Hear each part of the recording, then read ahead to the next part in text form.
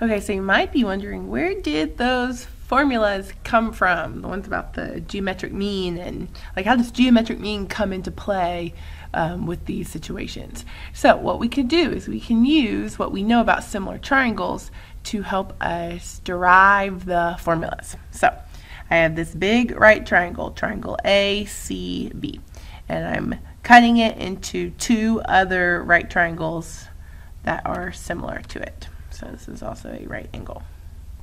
So if this is my blue angle, that would mean that up here this would have to be my orange angle.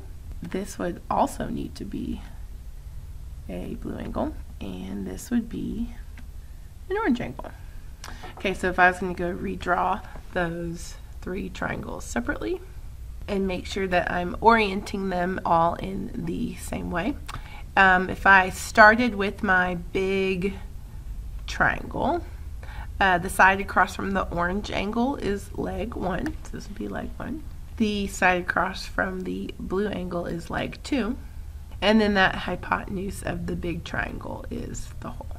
Okay, then I would do my triangle on the left.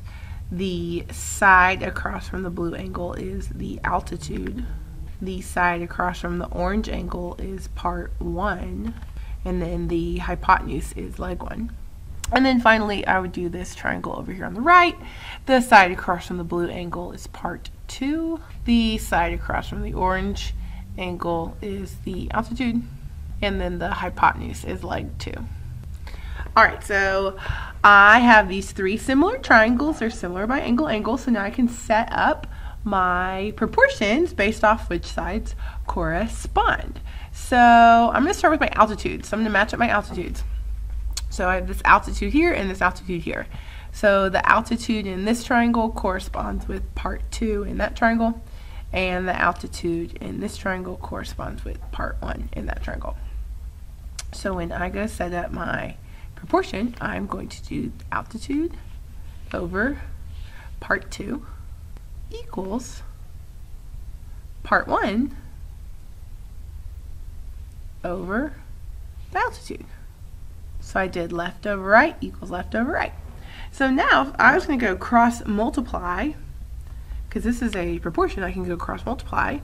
I'd have altitude times altitude, which is altitude squared, and that would be equal to part 1 times part 2. I'm just going to abbreviate P1, P2. So I'm just multiplying part 1 and part 2.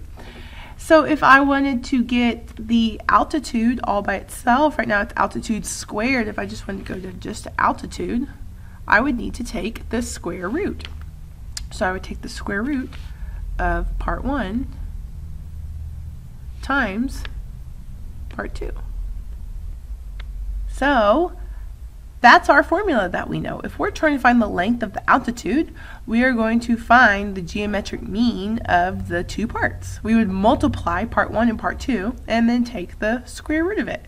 So that formula didn't just come from anywhere. It came from the fact that these three triangles were all similar. So when you set up the proportions, you end up that the altitude is the geometric mean of the two parts. Alright, the second thing we can do is we can match up leg 1. So I have leg 1 in this triangle and leg 1 here. Leg 1 matches up with part 1, and then the whole matches up with leg 1.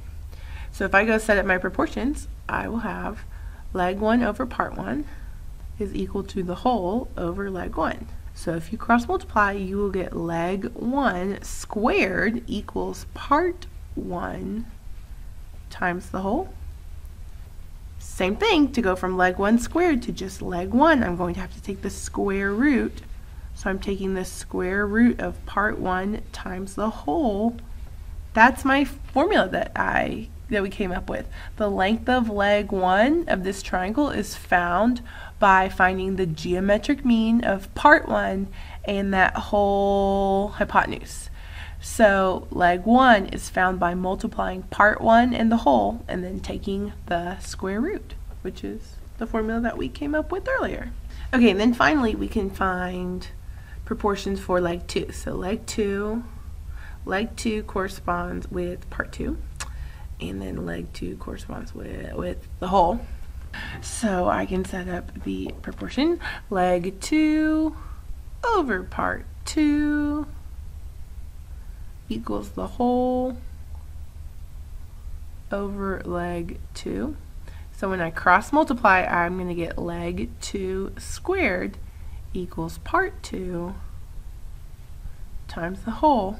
Same thing, I have to take the square root in order to get leg 2 by itself, and so the length of leg 2 ends up being the geometric mean of part 2 and the whole thing.